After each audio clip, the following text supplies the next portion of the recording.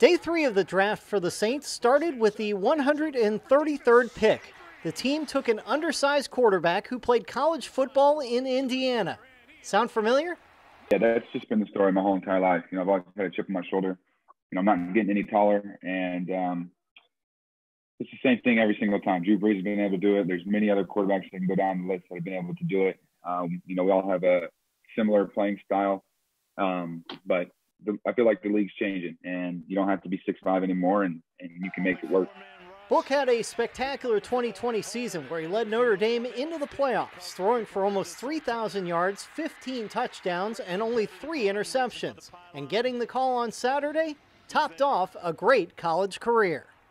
Very excited. My heart is still pounding. It's such a surreal moment, something I've dreamed of for such a long time, and just to be here and, get this call, with my family and everybody here in town. It's everything I've wanted, for such a long time. I started playing football in 8th grade and been wanting to play in the NFL for, since then. We spent a lot of time with him. The first thing you see is a guy that, has won a lot of games.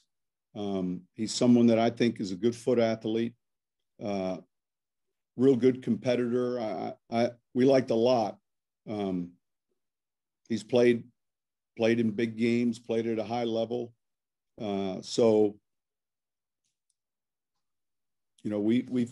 felt like it was right at the right time in the draft that would be good for us. The Saints' draft day dealing continued before their 6th-round pick as they traded their number 218 and 229 picks to move up to number 206 and selected Landon Young, an offensive tackle out of Kentucky.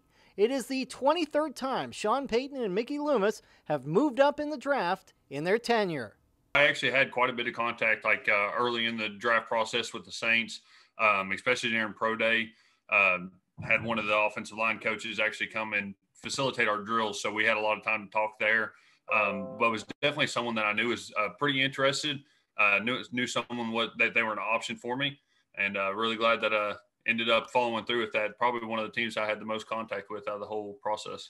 The Saints concluded the 2021 draft by grabbing a wide receiver. South Alabama's Kawaan Baker was one of the top pass catchers in the Sun Belt last year, and one way or the other on Saturday, he expected to be a Saint. I was on the phone with him getting the contract over and everything, and then they got a call again, and Sean Payton was on the phone and said he got some good news, and from there it was up.